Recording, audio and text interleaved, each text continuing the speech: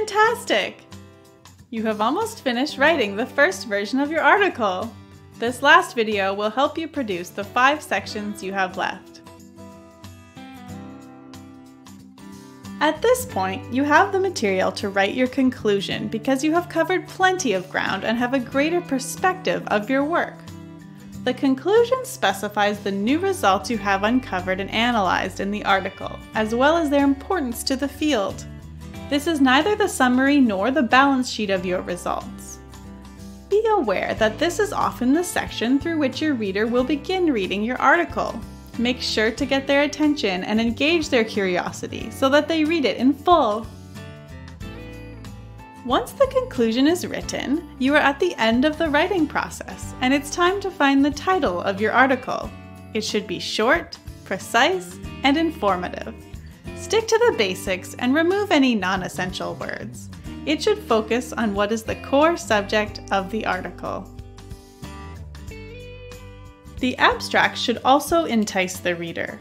It is a single paragraph usually composed of the following 4 parts.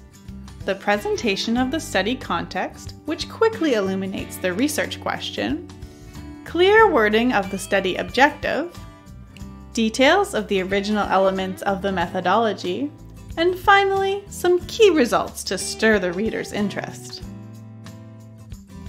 Let us now turn to the acknowledgements. This is a short paragraph that mentions the source of funding and support, as well as the contribution of people who are not among the co-authors of the study, but who contributed to its formation. For example, interns, technicians, or engineers who participated in certain tests.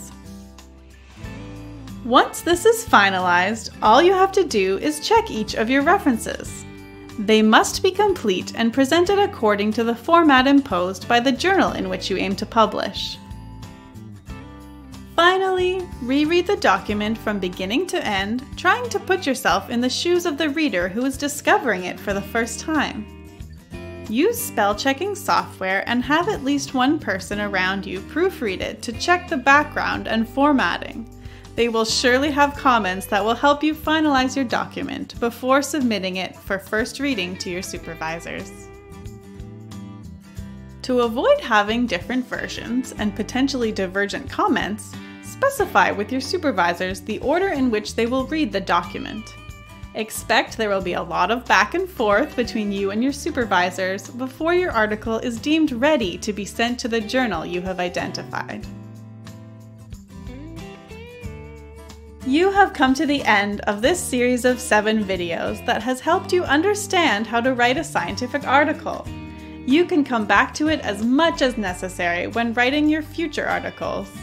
Remember that the best source of information is the scientific articles themselves. Read them carefully, both in substance and form, and practice identifying the composition of sections and paragraphs. It is by exposing yourself to the existing literature that you will be able to understand its logic and adapt your own style. Happy writing!